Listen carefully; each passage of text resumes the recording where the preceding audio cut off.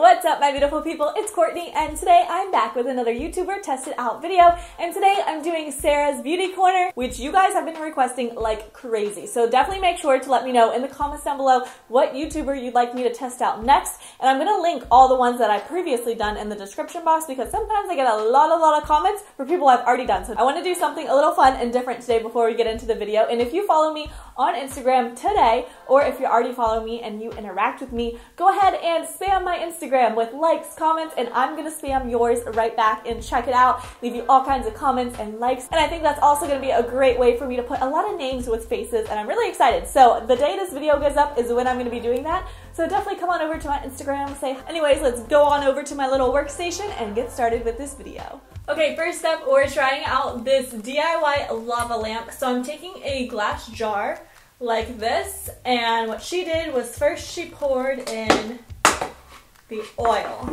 So she said you could take any kind of oil. I'm using canola. Let's just finish this bottle up, why don't we? And then I'm gonna add in some water. So I feel like I'm gonna make a mess.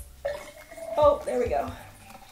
Now these two should separate, which they did. The oil is gonna be on top and then the water on the bottom. I want to make like a red lava lamp because that's the color I had when I was little. So I'm going to add in a couple drops.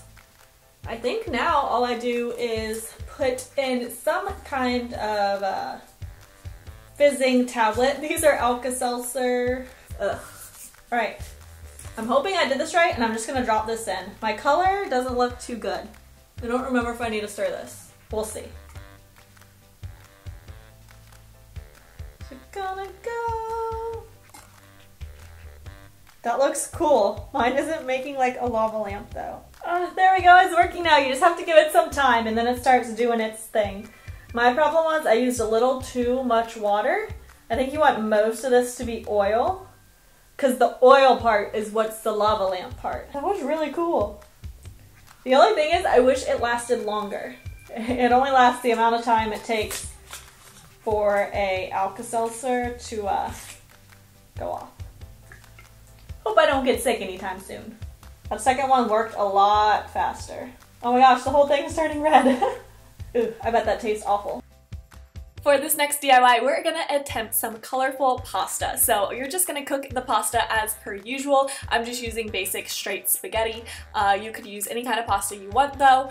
And once you drain it, you wanna put it in some bowls with food coloring. Now I wanted my colors to be bold, so I'm using about 7 to 8 drops of food coloring in each bowl. And then you're just gonna let your noodles sit in each bowl. You could do one colors, I just wanted to do a bunch of fun colors. So I'm just gonna let them sit for about 10 to 15 minutes. The longer, the more vibrant they're gonna be.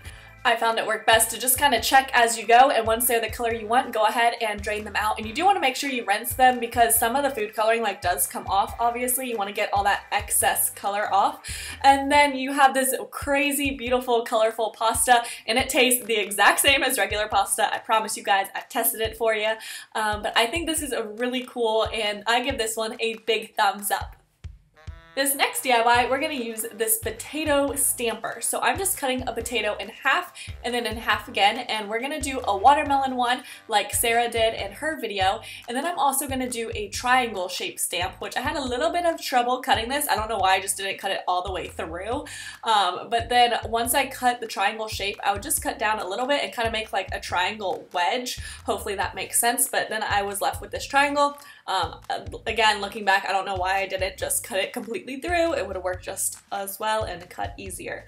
But then I'm taking some acrylic paint and then just painting the wedge of the potato. And like I said, for this one, I'm gonna do a watermelon like she did. I thought it looked super, super cute. And I've never done potato stamps before, but I was so impressed with how well these turned out. And you could actually get about 3 to 4 stamps with each like layer of paint you do. And I like it because you could get some bold colors and then it kind of gradually gets softer and faded out. It looks really cute and tumblery, I feel like. Then I'm just adding some green paint around the edges. This was kind of like the trickiest part. Besides the stamping, that was easy. Then I just went in and freehanded like the little rind and then added in some seeds as well to make it look like a legit watermelon. For the triangle one, I wanted to do like that popular triangle black and white print that you see everywhere, but I wanted to do like a little ombre effect. So when I first painted the potato, I would do it on the one side, and as it started to get lighter, I would stamp it on the other to give me kind of like an ombre effect. And I really, really love how this one came out. I think it looks so pretty and cute, and I love both of these. This is such a fun way to like paint and stamp, and I just think it's so fun and you can get so creative, and I've never done it before, so I give this one another huge thumbs up. Thank you all so much for watching. Don't forget to click that subscribe button, and if you missed my last videos, you could go ahead and click on over to the side of me, and I'll talk to you guys very soon. Don't forget to also let me know in the comments who you want to see me do next, because you guys are how I choose these videos, and you could be featured in my next video as well. Alright, so I'll talk to you guys later, and hope you all have an amazing week. Bye!